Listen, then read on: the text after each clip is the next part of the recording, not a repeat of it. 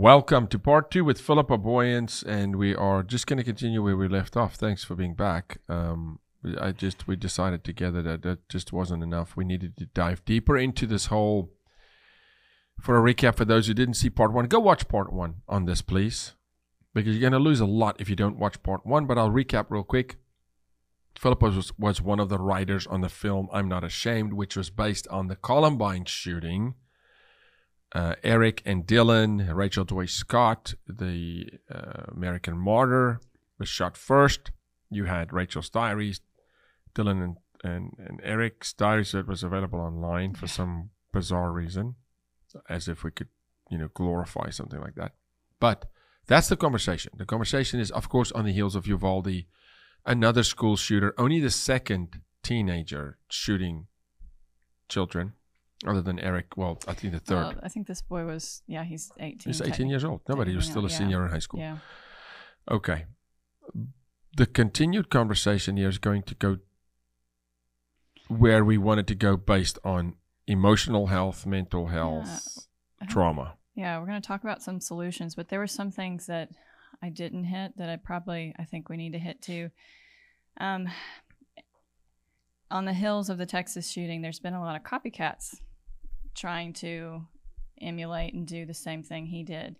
So I wanted to hit on, some contributing factors. The media has been glorifying this. Yeah. And politicians, for their own political aspirations, they have been running this nonstop, and it's created this revenge fantasy. So for all the kids out there that are hurting and angry, it's giving them this, oh yeah, I can do this kind of thing. It's really bad and really unhealthy. And it's kind of reminds me of what 13 Reasons Why I was about to say it's what happened with 13 Reasons Why. When you glorify a crime, this is why I believe, sorry to interrupt you, but this is why I believe, don't mention the kid's name. Yeah. Make it a national policy. You hurt people. We don't give you the credit of even mentioning your name. And I will not mention his name because it glorifies it. But 13 Reasons Why did that. Yeah. And I think their heart behind it was to stop and prevent bullying. And I think they were heading that way. They were kind of close, but they really did ultimately glorify suicide. And I mean, it's really the whole premise of the show is her 13 reasons why she did commit suicide.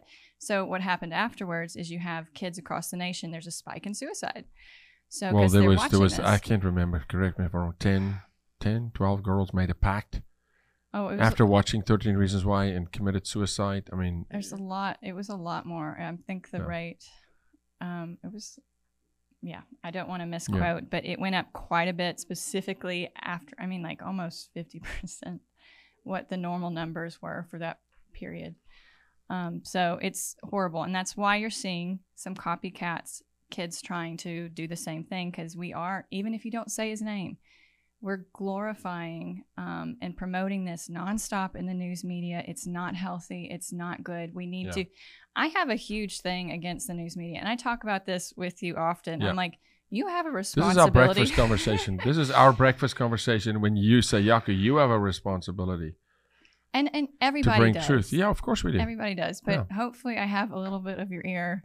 You have both my ears and my heart. I pray for you. I pray for everybody you're in contact with. But really anybody, we have a responsibility. What we focus on, what we bring attention to, what we speak about, it influences everyone around us. Yeah. And specifically people in the news media and content creators. What you're creating, it's not just about money. It's not just entertainment. We have to weigh the cultural impact of what we're creating and what we're speaking. It's not about making money. It's not about entertaining. Like, what are you creating? I want to create life. I want to create life with our words. So in the news media, I've had to shut it off because I'm like, this is just so negative. Have you noticed that certain shows make you angry? If you have the news all the time, things make you angry or fearful. Shut it off. That is not a life-giving source. We have to shut those off, just like the video games we talked about last time too. With Eric and Dylan, yeah. So the mentality of a shooter is what people want to talk about, and I go, wait, it's way earlier than that. Way earlier. We just did a show with a politician, and she's talking about kind of when you think of the mental state of a nation and where you are as a nation, and we talk about fatherlessness and how, they want to say there's institutional racism in this country. There's not, but there is institutional destruction of the nuclear family, where the mother is actually paid by HUD and by welfare for the father not to be home. Almost all these kids, including this kid in Uvalde, no father present. Now the father comes out and makes crazy statements. Okay, but a fatherless generation is a hurting generation. That's just a fact. Historically, it's a fact. And we're incentivizing fathers not to be involved in the family today. True. And to your point, you were talking about last time, we're not teaching men how to be fathers. We've really cut at men, and it's this is the result. And I don't want to excuse moms either, because one of the things I picked up in, like, when I studied all of these different, Eric and Dylan and different guys like them at the time, is they had serious issues with women too. Yeah. So sometimes there are mother wounds that people don't talk about. There's also rejection from women. It's really painful, only a face your mother can love. Like, we have this thing of, like, your mother should love you. Like, that should be the unconditional love you have. And it's not always there. No. And it's painful when it's not there. It's not. But it's really about intercepting, right? It's about intercepting the child that's struggling and hurting, and to intercept the child, to bring hope to the child, a little bit of love. It doesn't even take lots. Mm-hmm. Just a little bit. We talked about it in episode 1. Now in episode 2, I want to go, in the second episode, I want to get into some of the trauma elements and in what we call trauma triggers in trauma therapy. Rebecca, that the camera cannot see, the amazingly talented and beautiful Rebecca, and then the very astute Dan Funk behind the control board, making sure it looks good. Can you pull up for us? This is a TED Talk that I encourage people to go watch. It's a TED Talk called 83,000 Brain Scans. I did a TED Talk, of course. Please watch that one as well. That's on human trafficking. But this TED Talk, this doctor makes a pretty logical, riveting statement. He said, psychiatry or psychiatrist is the only division of healthcare where the doctor does not study the organ that they treat. Well, let me say this. People don't really know this about me, but my degree is in medicine, orthopedics. Well, every single knee operation I've had, and I've had many, they looked at my knee. They put a scope inside my knee. Mm-hmm. They analyzed the knee, my shoulder, my hip that's reconstructed. When I broke my jaw, we take images. When you go to the dentist, they take x-rays. But psychiatrists don't look at the brain. Here are 2 brains on the screen.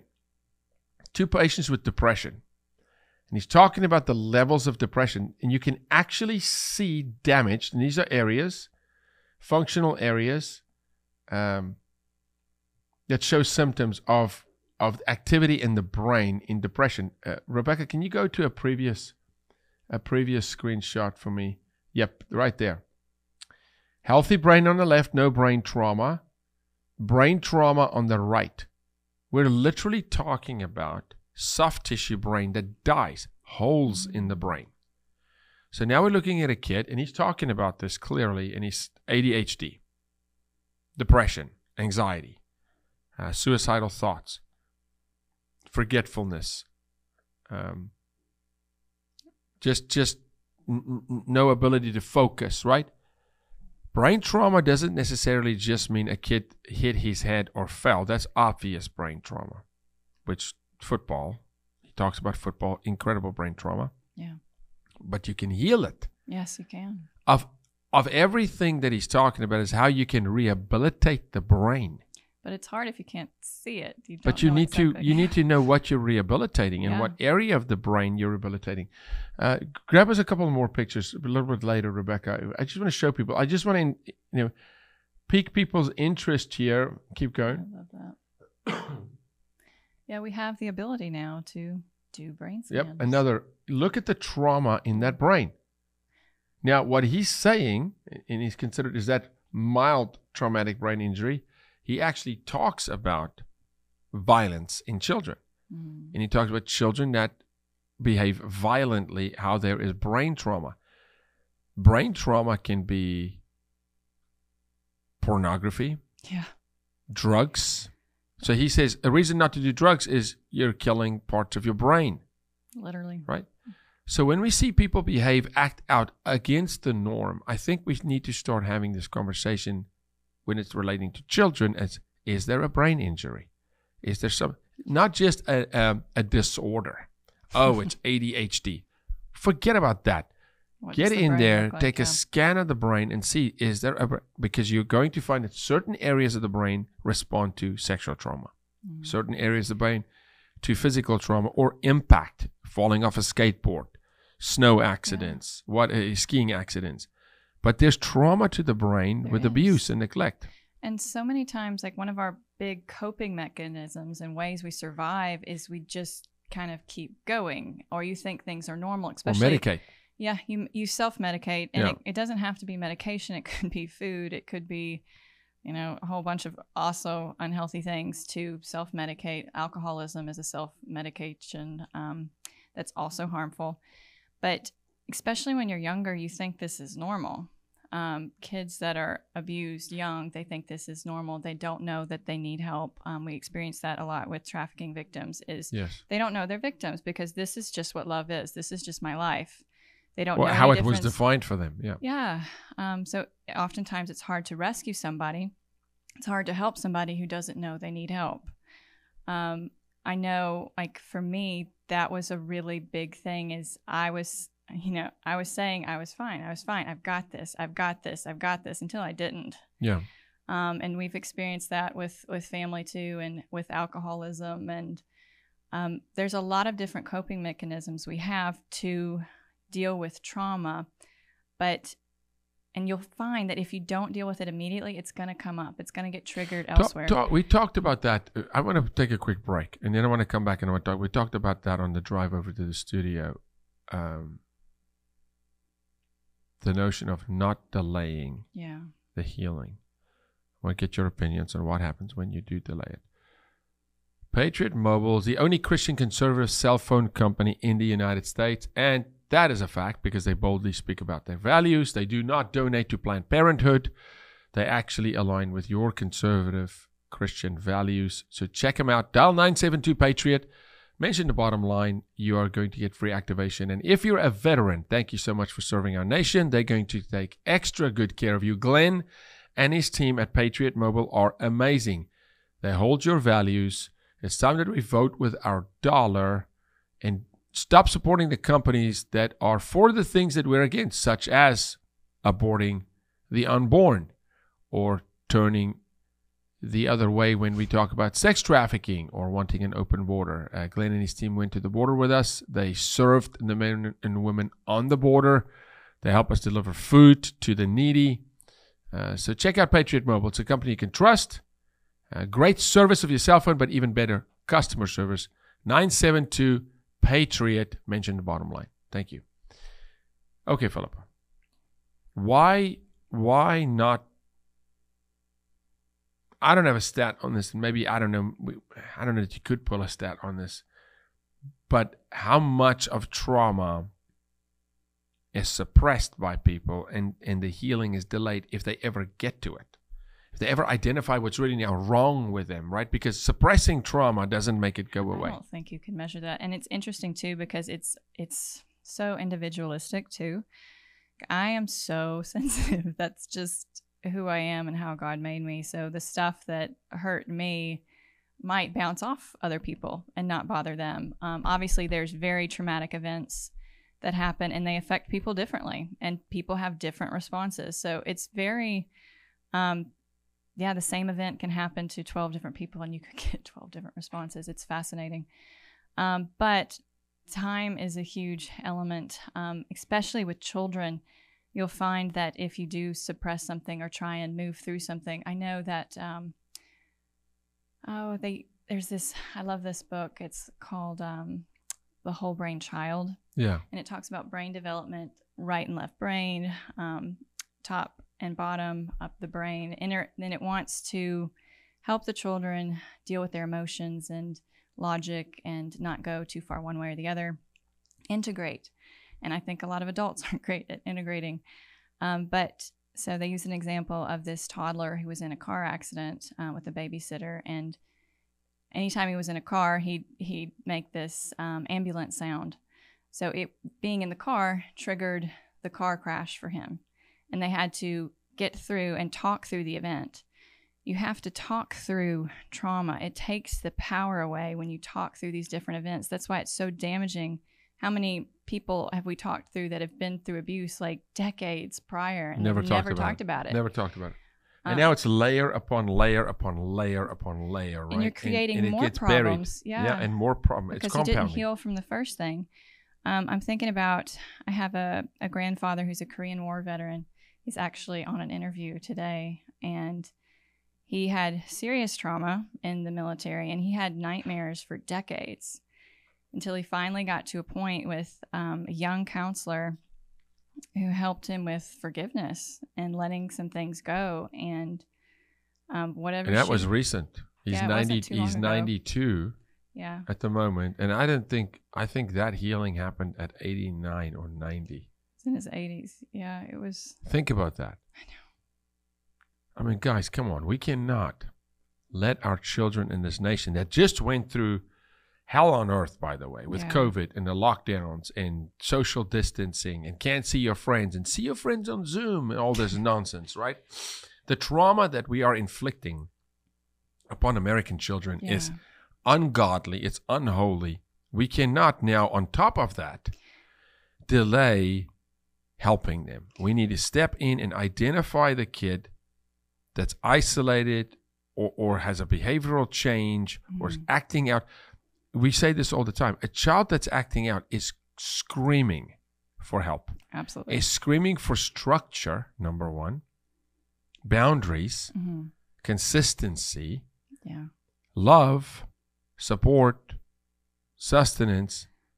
These are not the kids you just go, oh, that's the wild kid, the outcast, everybody stay away from him. He's a troubled child. No, he's a child screaming, saying, help me before I do something very, very dangerous and harmful, like the kid in Uvalde. And I think we have this message in society where we want to tell kids to be quiet or separate the kids from the adults. And that's why the messaging I got of be quiet was so damaging to me, because I did need to talk. And I did want to kind of conclude that a little bit. I got to the place where I couldn't get out of bed anymore. I wasn't fine. I was not fine. I was there. I was not fine. But I got to the place, and I thankfully had people around me that were supporting me, where I decided this is not how I want to live my life. And, you got healing. You had a breakthrough at the time, which helped me. And when I started going through my healing and talking and getting rid of stuff that was hurting me, I was able to come back to my family, and my dad was the most responsive. I have the best relationship with my dad out of anybody else in the family. And it was ugly at first. It was ugly. And I had to go to him and I said, look, if you can't be trusted with information, people aren't going to tell you anything. And I think he got that, because from then on, I've been able to talk to him. And it's not always easy, but like we've gotten to the point where we can have honest conversations, and we've apologized and we've reconciled, and we're not living in the past and living in hurt, because there was that honest conversation and talk and reconciliation and I'm sorry stuff. Yeah, but so often it takes someone just initiating, right? Breaking the ice. It takes someone initiating, being the bigger person, but walking in humility. In the moment you feel like, man, I'm the one taking the shots here. I'm the one bowing. No, that's true godly humility, being the bigger person, saying, I'm stepping in. I'm going to apologize. I'm going to reach out. I'm going to pick up the phone and call the loved one, etc., etc. Because here's what I want people to realize too, especially if you are a parent. I mean, and I hit on this a little bit. Everything you do and say affects other people, especially your spouse, especially your kids, especially your close family members and friends. So those closest to us are normally, they're our sounding boards, right? Those are the ones we typically also aren't the nicest to. True. And which is not good. If we aren't healthy, that is affecting everybody else around us. And I did want to hit on this too. I missed last time. I was able to help some people in my high school group, but I was really unhealthy. And there were people that I saw who were also unhealthy. I could see it. I knew it. I knew they were not okay. But I didn't reach out to them. And there are a couple people that had committed suicide that I knew were not okay. And some of my biggest regrets, because I didn't do anything and I knew they were hurting, but I also wasn't healthy. So me healthy would have helped them. Yeah. Me getting healthy has helped a lot of or other you people. healthy would be in a place to act upon what you recognized. You saw that they were struggling, but you were not in a healthy enough place to go outside yourself and go do something. Yeah. And that's the point, though. We're on this planet to help other people. We are. But we also need to be healthy. And this is we got it in one of the shows you just wrote, Pieces, which is an incredible TV series, a show, and there's a line in where you write, with this character Truman says, there's a reason on an airline they tell a mom to put the oxygen mask on her face first before helping her child. Yeah. If you're not healthy, you can't help anybody else. Yeah. If you're not alive, you can't help anybody else. And I've seen that a lot in these scenarios where it's easy to blame the troubled kid. Yeah. It's easy to blame, even as the parent figure or the teacher or whatever, or the peers, it's easy to blame the troubled kid. But what's your responsibility? What's really going on in that troubled kid's life, though? Yeah, but especially as a parent of a troubled kid, I'm at a point where, like, what's my responsibility? I can't control anybody else around me. I can't control the decisions they make, but what I do does affect them. Yeah. What's my responsibility? So I've gone through this season and, like, what have I hurt anybody?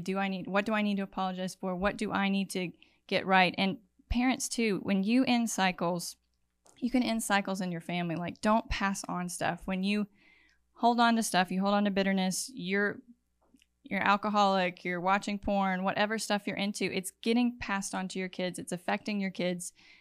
You've got to stop these things. Don't let abuse continue in your household. Don't let neglect continue in your household. It stops with us. That's really a big thing that's been. Yeah, it's getting uncomfortable, stepping out of your comfort zone. But at first is open your eyes, right? And probably pray to really see what's really going on. Pray to let God open your eyes, remove the scales from your eyes so you can see the hurting, the lost, the broken, the destitute, so that you can train your children how to identify the classmate that needs some help early on. Yeah. Because it's a lot harder the further down you go. My goodness. And it's the same thing with all the trafficking victims too. It's way easier to prevent than to rehabilitate. Oh yes, 100%. So as soon as trauma happens, anything, you got to deal with it head on. Don't let those things fester, because it will get triggered later on. It doesn't go away. Don't be the person that, decades later. No, it doesn't go away. It's suppressed and then it comes out randomly one day, and it's normally disastrous. You're not fine. It's normally disastrous, and then it affects other people. Now there's a marriage and there's kids, and it affects everything. Or you're an employer, an employee. It's not good. Suppressing and delaying healing because of trauma and hurt and pain is a bad idea. It is. It's a bad idea. It is, and it'll feel worse to get all that stuff out and to get it all exposed. I know we have a close friend that went through lots of rehab, lots of things, until it finally came out that there was abuse. Yeah. Another friend that alcoholism for decades, until it came out there was trauma through military stuff and things that happened. So until you deal with that, you're really not dealing with anything, and you're in trouble. And everybody else around you is affected because of that. They suffer because of it. Yeah. Well, you're also breaking down society, right? Because we're linked. Yeah. And you say we're pieces to the puzzle. Every piece matters. So when a piece is missing, the puzzle's not complete. Yeah. Now, so if you're the proximity you have to people and where God planted you on this earth, there's a reason. The people you interact with daily versus the people you interact with weekly and monthly. But the people you interact with daily, we have serious impact, influence, and they and them on us. Yeah. And so what we say matters, or what we don't say matters, and what we do or don't do matters. So when someone's hurting and we let them hurt by themselves because we think, oh, this will pass. No, go have the uncomfortable conversation. Time does not heal all wounds. No, it's not. I really want everybody, all of your listeners, to really get that the whole every piece matters. There's a reason you're here today. The moment you were conceived was the moment God decided the world could not live without you. We have to understand the impact and influence we have. No, it may not be a million people, but there is somebody around you that is impacted by who you are and what you say, and you have a responsibility. We have a responsibility to make this world a better place. That's why we're here, and we have to show up. The world, people are counting on us to show up. And for the one hurting that's watching this today that goes, you know what, I'm hurting. No one's talking to me. No one's reaching out to me. We are. Yeah. Go to our website, JacoBooyensMinistries.org. Go to the website. It'll be in the section below the show. And reach out, ask. We don't know it all, but we know a lot of people, and we can connect you where you are and where you need help. But that's the starting point, Philippa, for me, is first people need to get help for their own stuff. Get it. Get help. Why? So that you can be healthy and you can fight for others. And then if you feel like you're borderline healthy, then fight for others. Identify the one that's struggling and step in. And it's just a conversation. People make it such a big deal. True. Sit down, be blunt and blatant about it. Yeah. Hey, Johnny, I get the feeling you're struggling with something. I want you to know. I love that you do that. You're so good at that. I do that. Yeah. There's no time to mess around. No. Walk me out here now into public to a stranger and I'll just go. What can I lose? Yeah. Well, they may not like you. I didn't go there for them to like me. This is true. I'm not looking for them to like me or for them to approve of me. But Johnny, what's going on in your life, dude? And what do you think? I think I'm feeling some stuff. Are you okay? Are you depressed? Are you lonely? Yeah. And we're all works in progress. We're never going to get it right all the time. Thank the Lord for grace and mercy, and apologize quickly. And got to learn to forgive quickly too. And just, that's really important too. You're never going to be perfect enough to. And the time is never right. There's never a right. There's never a right we're just waiting. We just had some people go down to go meet their brother because they caught him in some crazy stuff, sexually immoral stuff, and now they're delaying. When should we talk to him? I'm like, now? Well, we got to fly. No, get now. Have the conversation today. Yeah. You don't know that, tomorrow's not promised. Today, or what he does tomorrow. Tomorrow, maybe he crosses the line, he goes to prison. Yeah. Or he does something like Uvalde. Today, have the conversation today with your families today. Make it a dinner table conversation. Make it open policy in your home. We do in our home. Yeah. Tell me how you feel. And it's not that we're all driven by feelings. No. And when a child behaves all emotional, we tell them, hey, you're being emotional. Take some of the emotion out of it. Or no, it's time to be emotional. But just talk about the stuff that ultimately saves or takes lives. Yeah. What's making you feel that way? What's contributing to that feeling? What's causing that? Not just how you feel. Yeah. There's a reason, for sure. Yeah. What can we do to help you? Yeah. And let's train our kids to identify children at school that need help. I mean, it's life-saving to do that. And I know Rachel was very good at that in the Columbine school, and I'm not ashamed. You can see that in the movie too. But we have to. I'm trying to train that in my friends too. It's the worst feeling. Even they're little right now, but it's the worst feeling to be that new kid and be alone. Like, it takes nothing to just go say hi, include people. And I'm trying to teach my kids to do that too. So honestly, what I have found, I don't know, man. I may be oversimplifying this, but I've just not had any challenge with this. It's just, hey, how are you doing?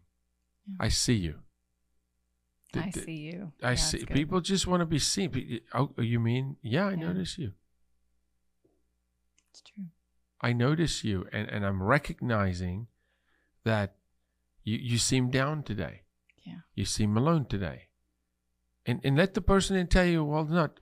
If they don't want to come out that minute and tell you that something's wrong, they're going to remember that one you saw and one you were willing to have a conversation with him. And at least now they may think they have someone to call. Yeah. Which is always so sad to me when I look at a suicide and I go, there's nobody. Yeah. We just had someone we know. Really sad. A young kid.